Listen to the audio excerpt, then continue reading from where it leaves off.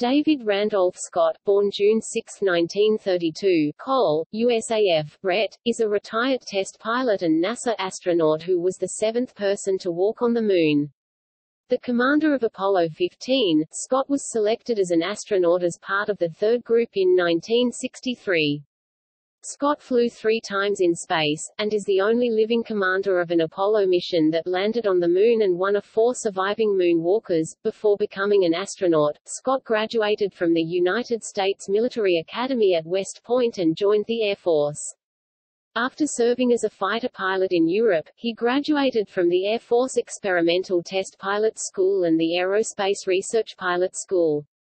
Scott retired from the Air Force in 1975 with the rank of colonel, and more than 5,600 hours of logged flying time. As an astronaut, Scott made his first flight into space as pilot of the Gemini 8 mission, along with Neil Armstrong, in March 1966, spending just under 11 hours in low Earth orbit. Scott then spent 10 days in orbit in March 1969 as command module pilot of Apollo 9, a mission that extensively tested the Apollo spacecraft, along with Commander James McDivitt and lunar module pilot Rusty Schweickart. After backing up Apollo 12, Scott made his third and final flight into space as commander of the Apollo 15 mission, the 4th crewed lunar landing and the first J mission. Scott and James Irwin remained on the Moon for 3 days. Following their return to Earth, Scott and his crewmates fell from favor with NASA after it was disclosed they had carried 400 unauthorized postal covers to the Moon. After serving as director of NASA's Dryden Flight Research Center in California, Scott retired from the agency in 1977. Since then, he has worked on a number of space-related projects and served as consultant for several films about the space program, including Apollo 13.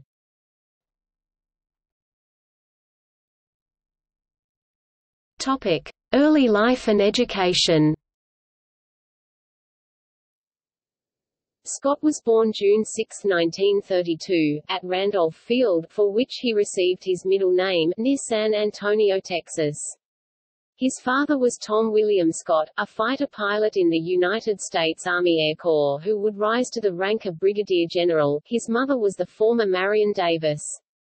Scott lived his earliest years at Randolph Field, where his father was stationed, before moving to an air base in Indiana, and then in 1936 to Manila in the Philippines, then under U.S. rule. David remembered his father as a strict disciplinarian. The family returned to the United States in December 1939. By the time of the attack on Pearl Harbor in 1941, the family was living in San Antonio again. Shortly thereafter, Tom Scott was deployed overseas, as it was felt that he needed more discipline than he would receive with his father gone for 3 years. David was sent to Texas Military Institute, spending his summers at Hermosa Beach in California with his father's college friend, David Shattuck, after whom he had been named. Determined to become a pilot like his father, David built many model airplanes and watched with fascination war films about flying. By the time of Tom Scott's return, David was old enough to be allowed to go up in a military aircraft with him, and in David Scott's autobiography remembered it as the most exciting thing I had ever experienced. David Scott was active in the Boy Scouts of America, achieving its second highest rank, Life Scout. With Tom Scott assigned to March Air Force Base near Riverside, California, David attended Riverside Polytechnic High School, where he joined the swimming team and set several state and local records. Before David could finish high school, Tom Scott was transferred to Washington, D.C., and after some discussion as to whether he should remain in California to graduate, David attended Western High School in Washington, graduating in June 1949. David Scott wanted an appointment to the United States Military Academy at West Point, but lacked connections to secure one. He took a government civil service examination for competitive appointments and accepted a swimming scholarship to the University of Michigan, where he was an honor student in the engineering school. In the spring of 1950, he received and accepted an invitation to attend West Point. Scott still wanted to fly, and wanted to be commissioned in the newly established Air Force. The Air Force Academy was founded in 1954, the year Scott graduated from West Point. An interim arrangement had been made whereby a quarter of West Point and United States Naval Academy graduates could volunteer to be commissioned as Air Force officers. Earning a Bachelor of Science degree in military science, Scott graduated fifth in his class of 633, and was commissioned in the Air Force.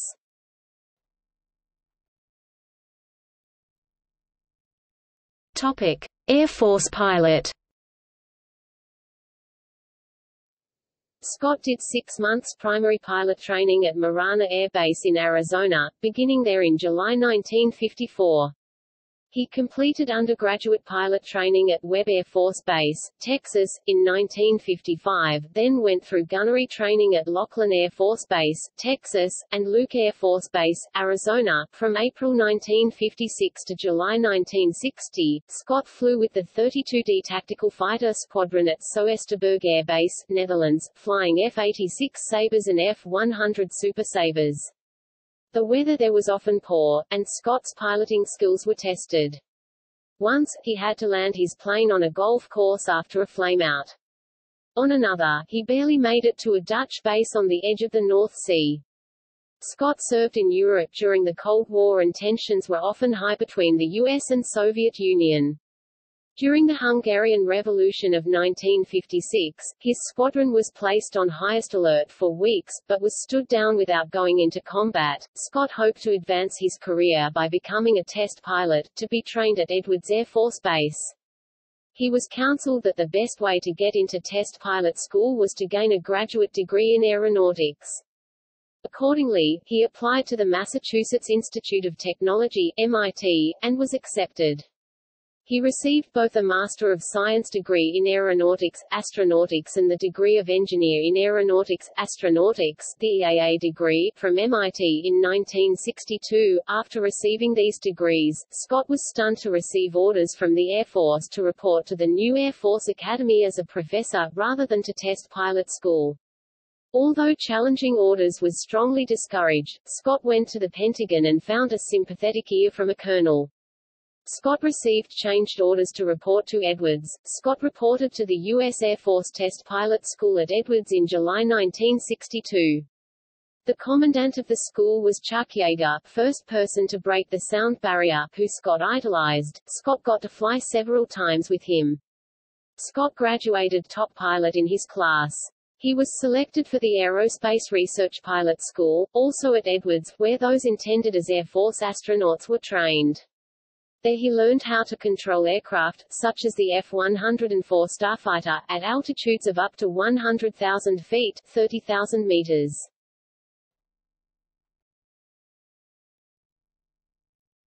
Topic: NASA career. In applying in 1963 to be part of the third group of astronauts to be selected, Scott intended only a temporary detour from a mainstream military career. He expected to fly in space a couple of times and then return to the Air Force. He was accepted as one of the 14 Group 3 astronauts later that year. Scott's initial assignment was as astronaut representative at MIT supervising the development of the Apollo guidance computer. He spent most of 1964 and 1965 in residence in Cambridge, Massachusetts. He served as backup Capcom during Gemini 4 and as a Capcom during Gemini 5.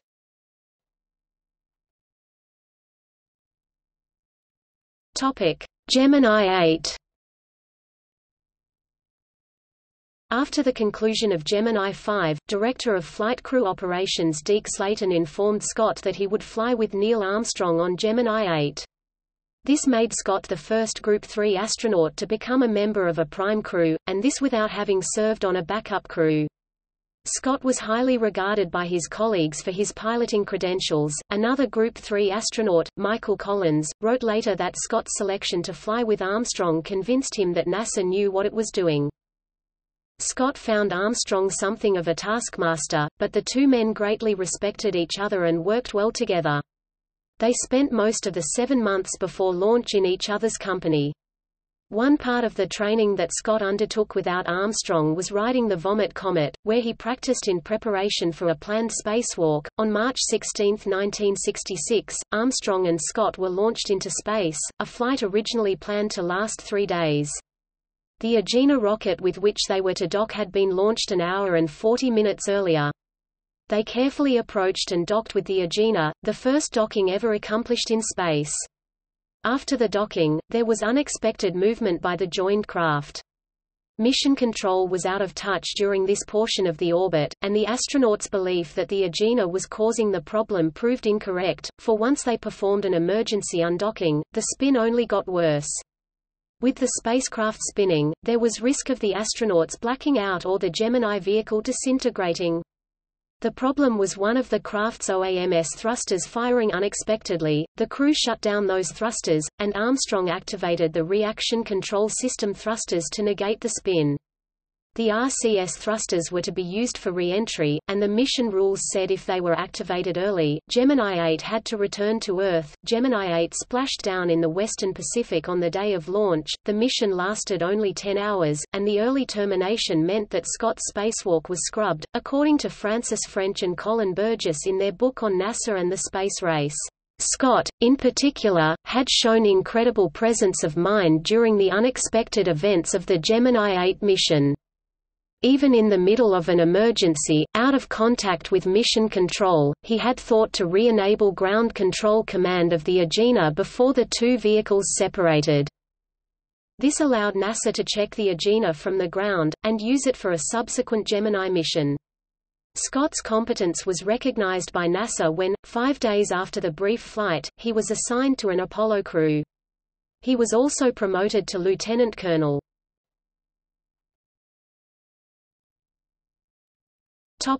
Apollo 9. Scott's Apollo assignment was as backup senior pilot navigator for what would become known as Apollo 1, scheduled for launch in February 1967, with Jim McDivitt as backup commander and Russell Schweickart as pilot. In that capacity, they spent much of their time at North American Rockwell's plant in Downey, California, where the Command and Service Module (CSM) for that mission was under construction. By January 1967, Scott's crew had been assigned as prime crew for a subsequent Apollo mission, and were at Downey on January 27 when a fire took the lives of the Apollo 1 prime crew during a pre-launch test. During the fire, the inward opening hatch had proved impossible for the astronauts to open, and Scott's post-fire assignment, with all flights put on hold amid a complete review of the Apollo program, was to serve on the team designing a simpler, outward opening hatch. After the pause, Scott's crew was assigned to Apollo 8, intended to be an Earth orbit test of the full Apollo spacecraft, including the Lunar Module (LM). There were delays in the development of the lunar module, and in August 1968, NASA official George Low proposed that if Apollo 7 in October went well, Apollo 8 should go to lunar orbit without a lunar module, so as not to hold up the program. The Earth orbit test would become Apollo 9. McDivitt was offered Apollo 8 by Slayton, but turned it down on behalf of his crew, who fully agreed, preferring to wait for Apollo 9, which would involve extensive testing of the spacecraft and was dubbed a test pilot's dream. As command module pilot for Apollo 9, Scott's responsibilities were heavy. The LM was to separate from the CSM during the mission. If it failed to return, Scott would have to run the entire spacecraft for re-entry, normally a three-man job. He would also have to go rescue the LM if it could not perform the rendezvous, and if it could not dock, would have to assist McDivitt and Schweickart in performing an extravehicular activity (EVA) or spacewalk, back to the CSM.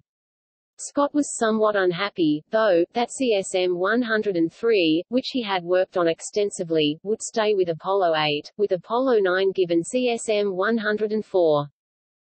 The planned February 28, 1969 launch date was postponed as all three astronauts had head colds, and NASA was wary of medical issues in space after problems on Apollo 7 and 8. The launch took place on March 3, 1969. Within hours of launch, Scott had performed a maneuver essential to the lunar landing by piloting the CSM gumdrop away from the SIVB rocket stage, then turned gumdrop around and docked with the LM Spider still attached to the SIVB. Before the combined spacecraft separated from the rocket, Schweikart vomited twice on the third day in space, suffering from space adaptation syndrome. He was supposed to do a spacewalk from the LM's hatch to that of the CM the following day, proving that this could be done under emergency conditions, but because of concerns about his condition, simply exited the LM while Scott stood in the CM's hatch, bringing in experiments and photographing Schweikart. On the fifth day in space, March 7, McDivitt and Schweikart in the LM Spider flew away from the CSM while Scott remained in gumdrop, making him the first American astronaut to be alone in space since the Mercury program. After the redocking, Spider was jettisoned. The LM had gone over 100 miles 160 kilometers from the CSM during the test. The remainder of the mission was devoted to tests of the command module, mostly performed by Scott. Schweikart called these days, "Dave Scott's mission." McDivitt and Schweikart had much time to observe the Earth as Scott worked. The mission stayed in space one orbit longer than planned due to rough seas in the Atlantic Ocean recovery zone. Apollo 9 splashed down on March 13, 1969 less than 4 nautical miles 7 kilometers from the helicopter carrier USS Guadalcanal, 180 miles 290 kilometers east of the Bahamas.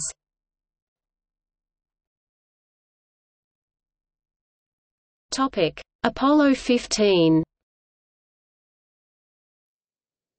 Scott was deemed to have performed his duties well, and on April 10, 1969, was named backup commander of Apollo 12, with Al Worden as command module pilot and James Irwin as lunar module pilot. McDivitt had chosen to go into NASA management, and Slayton had seen Scott as a potential crew commander. Worden and Irwin were working on the support crews for Apollo 9 and 10, respectively. Schweikart was ruled out due to the space sickness episode. This put the three in line to be the prime crew for Apollo 15. Scott's status as backup commander of the next flight allowed him to sit in the mission control room as Apollo 11, with his old crewmate Armstrong in command, landed on the Moon. That Scott, Worden and Irwin would be the crew of Apollo 15 was announced on March 26, 1970. Apollo 15 would be the first J mission, which emphasized scientific research, with longer stays on the Moon's surface and the use of the Lunar Roving Vehicle (LRV). Already having an interest in geology, Scott made time during the training for his crew to go on field trips with Caltech geologist Lee Silver. The scientists were divided over where Apollo 15 should land. Scott's argument for the area of Hadley Rill won the day. As time dwindled towards the launch date, Scott pushed to make the field trips more like what they would encounter on the lunar surface, with mock backpacks simulating what they would wear on the Moon, and from November 1970 onwards, the training version of the LRV, Apollo 15 launched from Kennedy Space Center's Launch Complex 39A on July 26, 1971. The outward flight to the Moon's orbit saw only minor difficulties, and the mission entered lunar orbit without incident.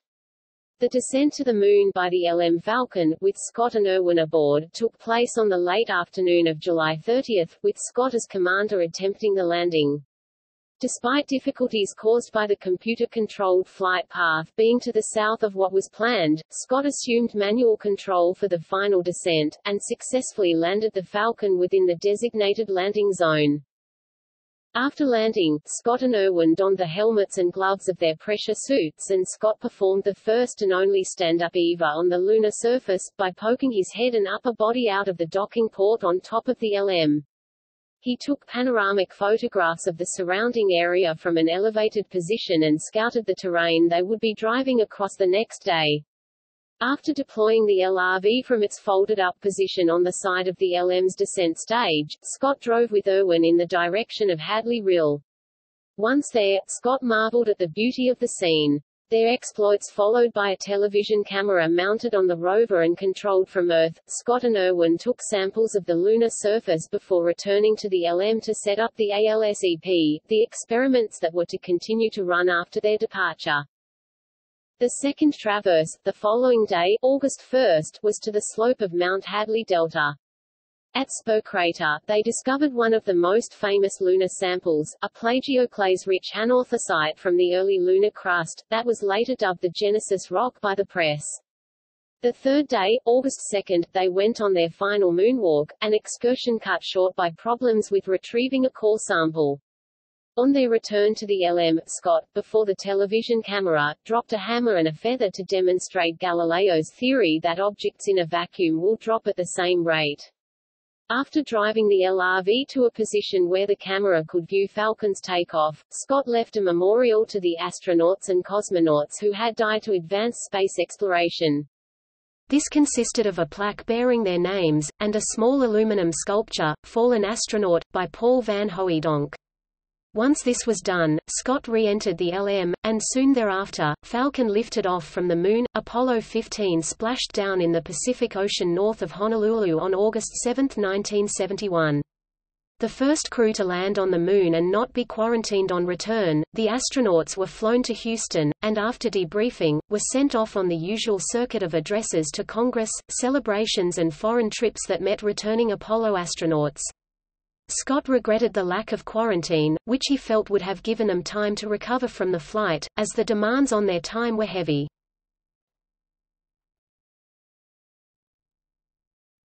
Topic: Postal covers incident. The crew had arranged with a friend named Horst Eiermann to carry postal covers to the Moon in exchange for about $7,000 for each astronaut. Slayton had issued regulations that personal items taken in spacecraft be listed for his approval. This was not done for the covers through an error. Scott carried the covers into the CM in his spacesuit, they were transferred to the LM en route to the Moon, and landed there with the astronauts. Scott sent 100 of them to Eiermann, and in late 1971, against the astronauts' wishes, the covers were offered for sale by West German stamp dealer Hermann Seeger. The astronauts returned the money, but in April 1972, Slayton learned of the unauthorized covers, and had Scott, Warden and Irwin removed as backup crew members for Apollo 17. The matter became public in June 1972, and the astronauts were reprimanded for poor judgment by NASA and the Air Force the following month. The covers that the crew still had were initially impounded by NASA but were in 1983 returned to the astronauts in an out-of-court settlement, as the government felt it could not successfully defend the lawsuit, and that NASA either authorized the covers to be flown or was aware of them. The press release that announced the reprimands, dated July 11, 1972, stated that the astronauts' actions will be given due consideration in their selection for future assignment. Something that made it extremely unlikely that they would be selected to fly in space again. Newsweek reported that, "There are no forthcoming missions for which he Scott is being considered." Scott related in his autobiography that Alan Shepard, then head of the astronaut office, had offered him the choice between backing up Apollo 17, and serving as a special assistant on the Apollo-Soyuz test project, the first joint mission with the Soviet Union, and that he had chosen the latter. Although a NASA spokesman had stated that Scott had no choice but to leave the astronaut corps, and this was reproduced in the press, Slayton's supervisor, Christopher C. Kraft, stated that the Public Affairs Office at NASA had erred, and the transfer was not a further rebuke.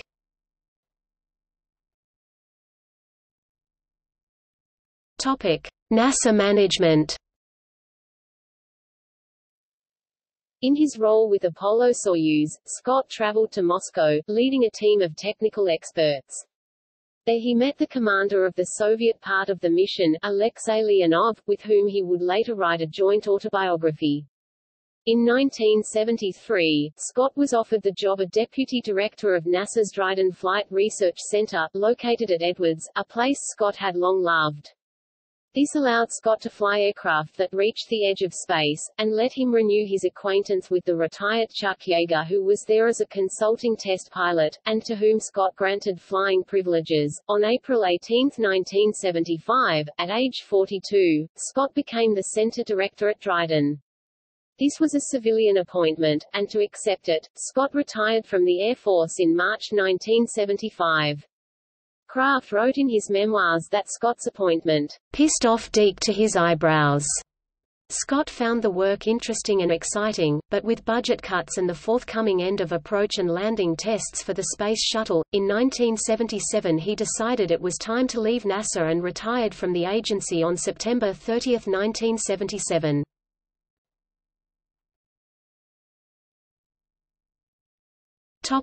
Post-NASA career. Entering the private sector, Scott founded Scott Science and Technology, Inc. In the late 1970s and the 1980s, Scott worked on several government projects, including designing the astronaut training for a proposed Air Force version of the Space Shuttle. One of Scott's firms went out of business after the 1986 Challenger disaster, though the company played no part in the disaster. Subsequent redesign of parts of the shuttle eliminated Scott's firm's role. After Challenger, Scott served 4 years on the Commercial Space Transportation Advisory Committee, formed to advise the Secretary of Transportation on the possible conversion of ICBMs to launch vehicles. In 1992, Scott was found by a Prescott, Arizona, court to have defrauded 9 investors in a partnership organized by him. He was ordered to pay roughly $400,000 to investors in the partnership, which was to create technology to prevent aircraft mechanical breakdowns, but which was never developed. Scott was a commentator for British television on the first Space Shuttle flight (STS-1) in April 1981. He also was a consultant on the film Apollo 13 and for the 1998 HBO miniseries From the Earth to the Moon, in which he was portrayed by Brett Cullen. Scott consulted on the 3D IMAX film, Magnificent Desolation 2005, showing Apollo astronauts on the Moon, and produced by Tom Hanks and the IMAX Corporation. He is one of the astronauts featured in the 2007 book and documentary In the Shadow of the Moon, and was portrayed by Christopher Abbott in the 2018 film First Man. In 2003–2004 he was a consultant on the BBC TV series Space Odyssey, Voyage to the Planets. In 2004, he and Leonov began work on a dual biography, History of the Space Race, between the United States and the Soviet Union. The book, Two Sides of the Moon, Our Story of the Cold War Space Race, was published in 2006. Armstrong and Hanks both wrote introductions to the book. Scott has worked on the Brown University science teams for the Chandrayaan-1 lunar orbiter. For NASA, he has worked on the 500-day lunar exploration study and as a collaborator on the research investigation entitled, Advanced Visualization in Solar System Exploration and Research Advisor, Optimizing the Science Return from the Moon and Mars. Scott had taken 2 Bulova timepieces, a wristwatch and a stopwatch, with him to the Moon without advance authorization from Slayton. Scott wore the wristwatch on the third EVA, after his NASA-issued watch lost its crystal. He sold the Bulova watch in 2015 for $1.625 million, after which the company marketed similar timepieces, whose accompanying material mentioned Scott and Apollo 15. Scott sued in federal court in 2017, alleging Bulova and Kay Jewelers were wrongfully using his name and image for commercial purposes, and the following year a federal magistrate ruled he could proceed on some of his claims.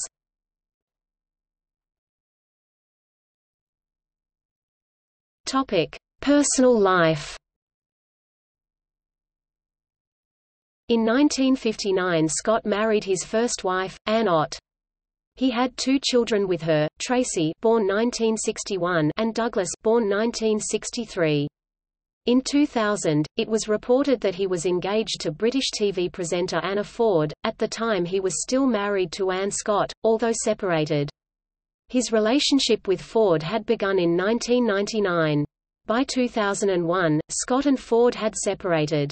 He subsequently married Margaret Black, former vice chairman of Morgan Stanley. David Scott and Margaret Black Scott reside in Los Angeles.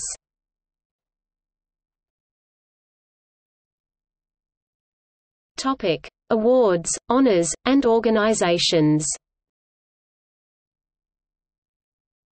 Deputy Administrator Robert Siemens presented Scott and Armstrong the NASA Exceptional Service Medal in 1966 for their Gemini flight.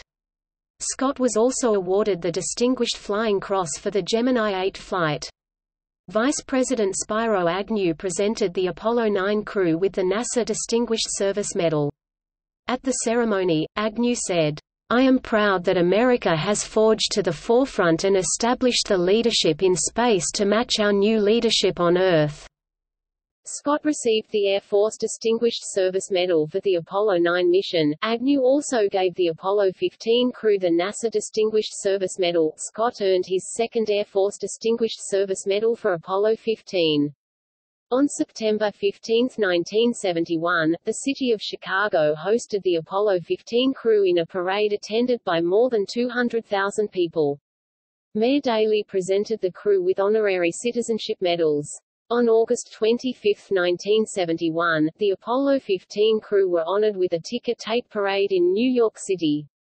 The city bestowed them with gold medals.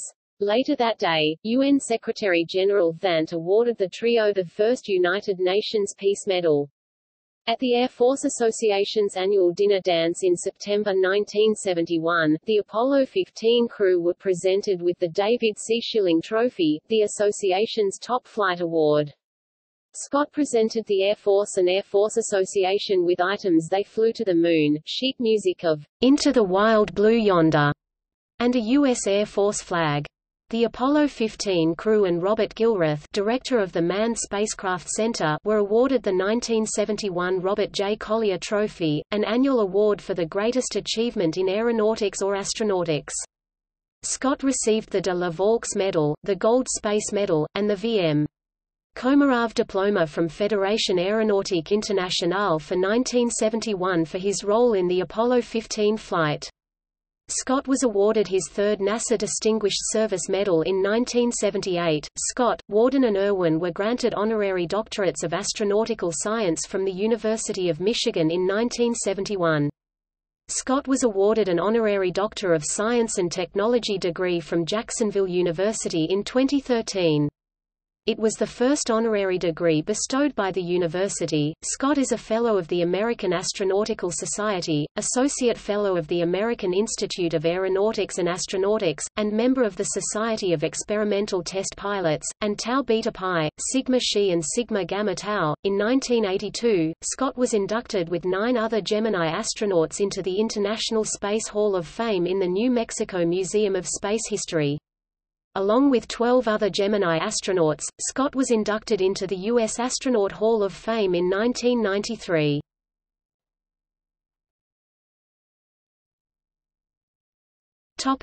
See also: List of spaceflight records. Notes